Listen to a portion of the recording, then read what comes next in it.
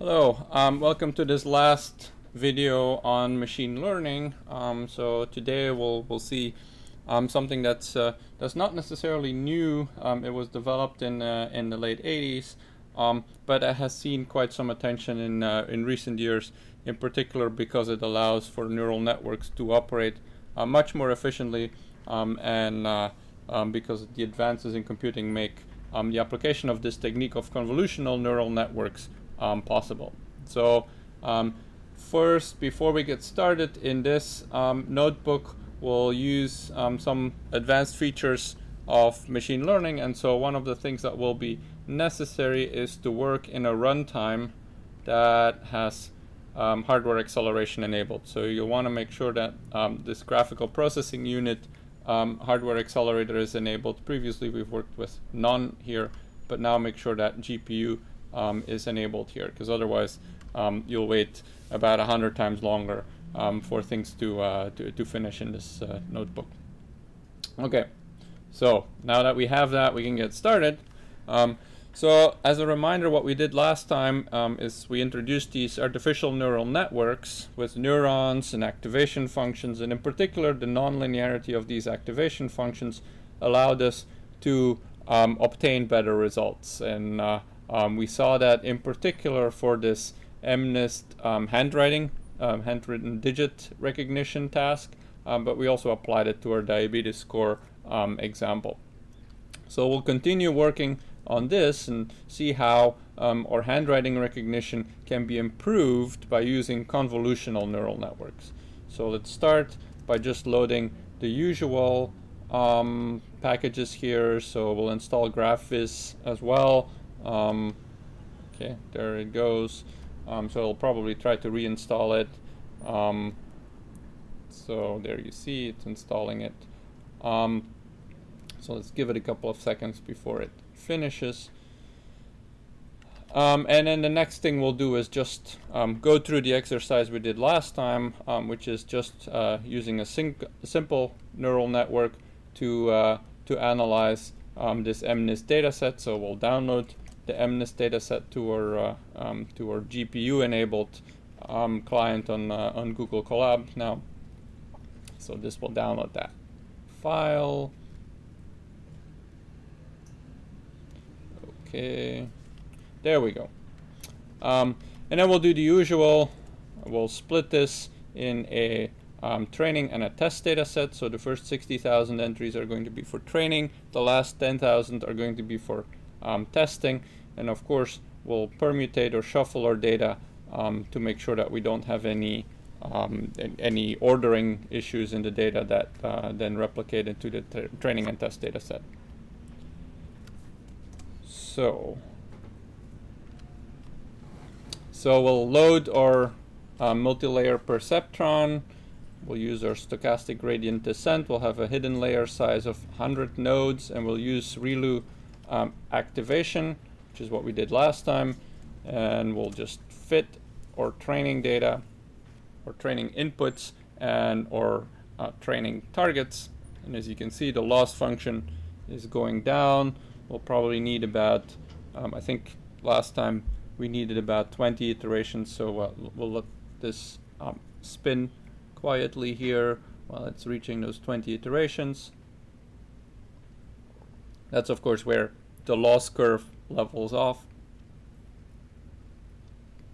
Okay, 15, almost there.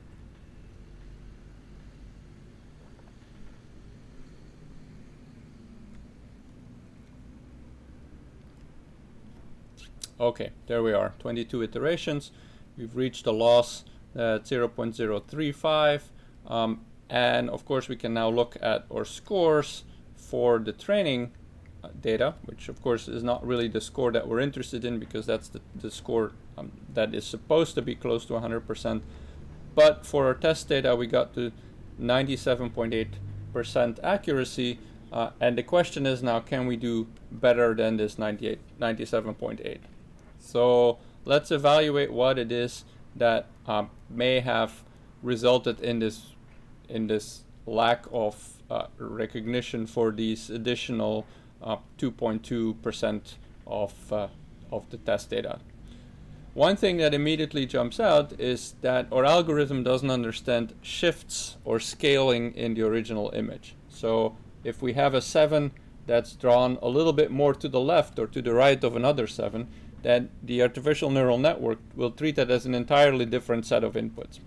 Essentially what it does is it treats each pixel individually, and if something is shifted, it will not look any different to the neural network. So is there a way that we can build in some position and scale invariance, or in other words, in some sense, train the neural network or build a neural network that knows about shifts in position of the thing that we're trying to identify? And of course, this will be important, in particular when we're looking at examples like detecting cars in image footage from self-driving cars.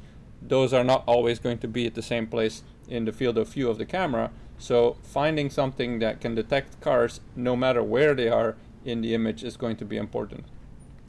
So to be able to solve this, we'll look back at the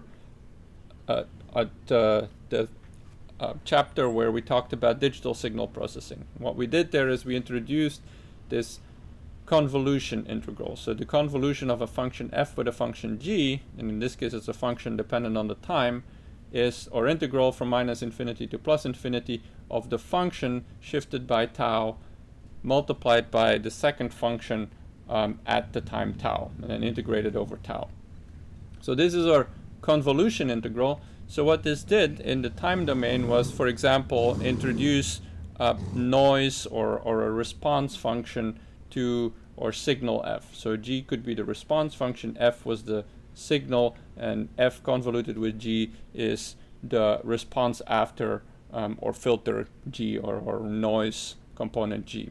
So now we'll do this in the image domain, which is essentially the same thing, except it becomes two-dimensional, and our time is not our time anymore, or tau is not a time, but tau will be an x and a y dimension in pixels in our original image. So we talked about that a little bit in digital signal processing when we talked about point spread functions. So point spread functions are the response that our camera sees when it looks at a perfect point in the sky, for example. It's often used in astronomy and astrophotography.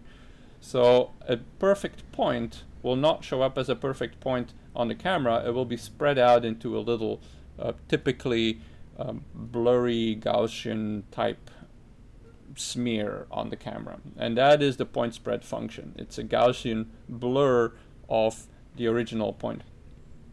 So what we'll do is we'll think about similar kind of filters, which aren't going to be blur filters, but which we apply to our original image. So let's look at an example here. We have an input image map that is this 5x5 image.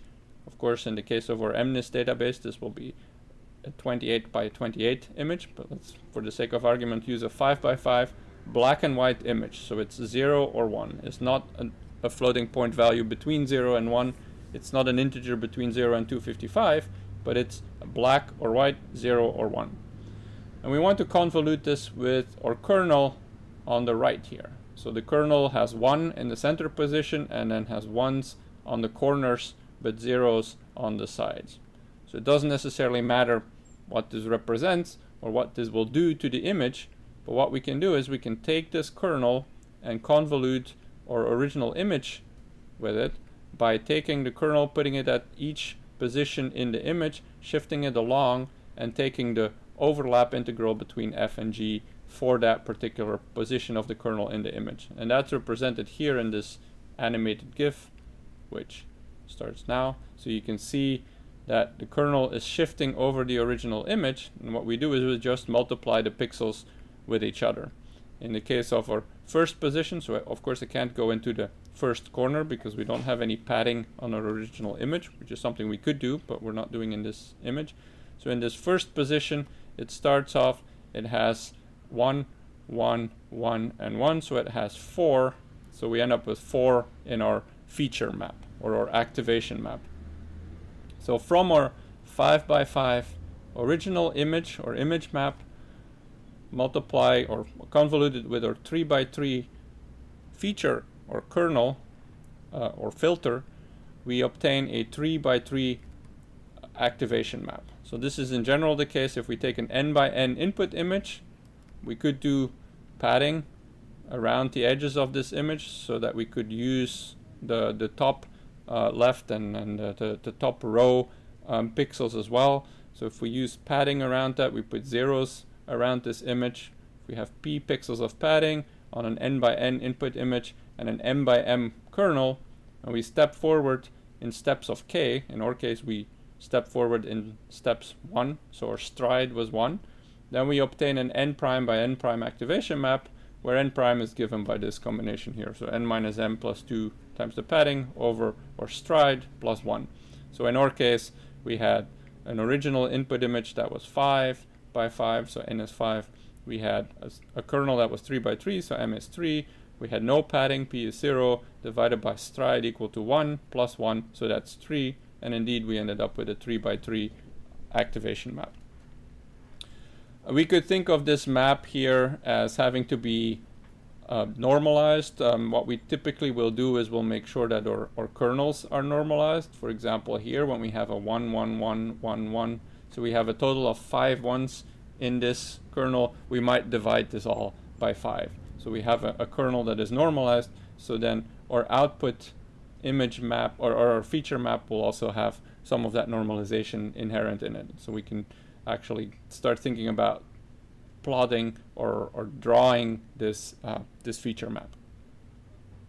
Okay, so what are the possible kernels we could use? Well, one of the natural kernels, and these are all 3 by 3 kernels, one of them that we could use is just the identity kernel. So that's a 1 at the central pixel, zeros at the surrounding pixels. So when we have our original image, which is this animal here, then we just get the same image back, right?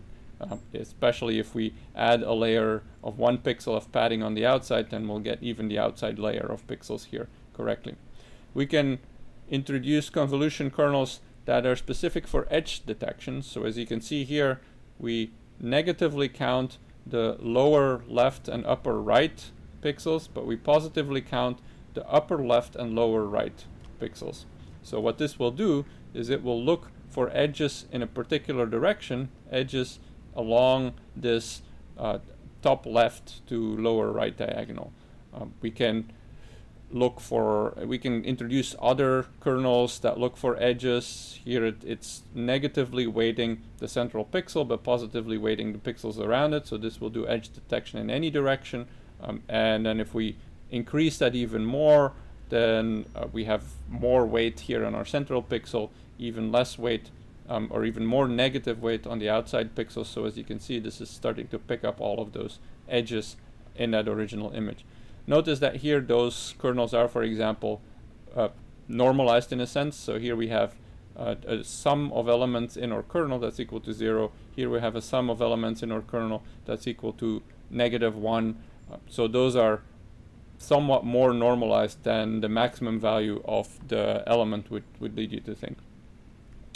We can use these filters to sharpen images or to blur them. So in this case, we count or basically what we replace each pixel by is the average of the surrounding 8 pixels and that pixel itself. So or 9 pixels, we take the average, and that becomes our box blurred image. We can use Gaussian blur, where we weight more heavily the pixels that are to the left, to the right, to the top, or to the bottom, but not the ones that are in the corners.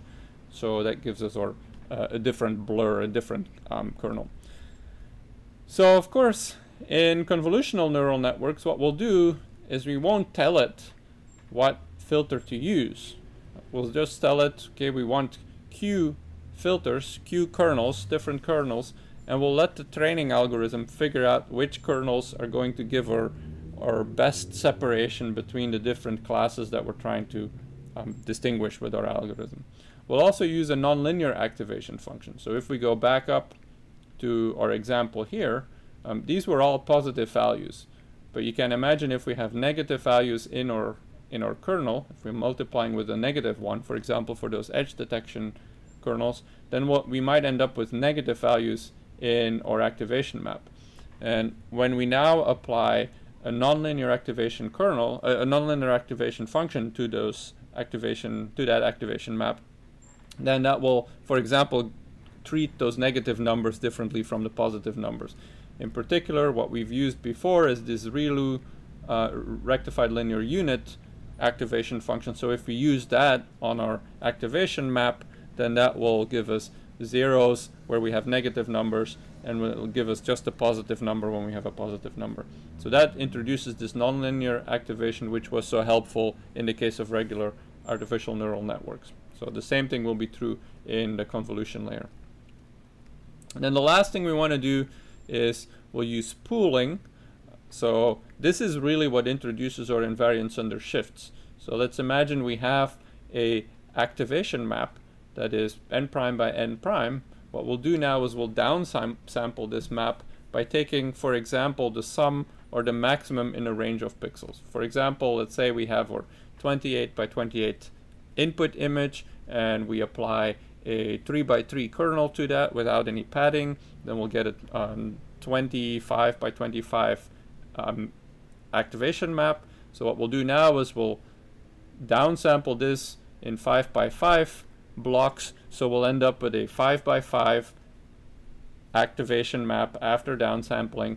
And so any feature anywhere in this 5 by 5 area that is activated by a particular kernel will have the same output pixel in our 25 output cells. So that has introduced this invariance under shifts of up to 5 pixels. So if we put this all together as an image, so we start off with an image. This isn't a handwritten digit here, but what we do is we take our convolution that gets turned into one activation here in our convolution layers. So in this case we have 3 different kernels, 3 different filters that we apply, so we get 3 different filtered n prime by n prime activation maps. Then in our pooling we take a range of pixels in our activation map, turn that into a single pixel in our 3 pooled activation maps.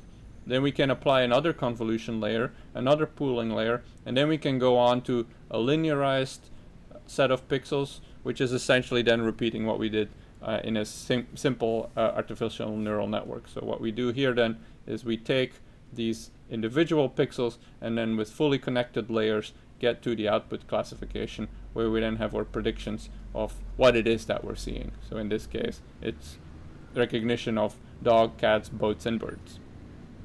Okay, so that's the theory of what we're trying to do with convolutional neural networks, and we'll apply that in the next video on this Keras tool, which is really one of the professional machine learning tools. So people typically don't tend to use the scikit-learn tools for heavy-duty machine learning applications, in particular not for images, but instead people are using Keras and the underlying frameworks that it uses, in particular TensorFlow.